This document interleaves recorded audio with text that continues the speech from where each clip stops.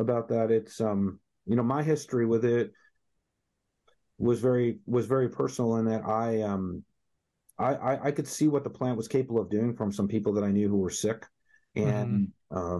and I happen, as a side hobby, that we don't have to take the whole conversation here today, is I happen to be an artisan bread baker Hmm. and a chef, and I saw what was going on with these patients, and this is many years even before legalization, and that they were forced to either smoke or have things that really didn't taste very good. And I thought I could help these patients. I could make something that actually tastes good. This can't be that difficult. I'll figure out how to extract the material and make some baked goods that taste good. It was for two friends of mine that happen to have pancreatic cancer.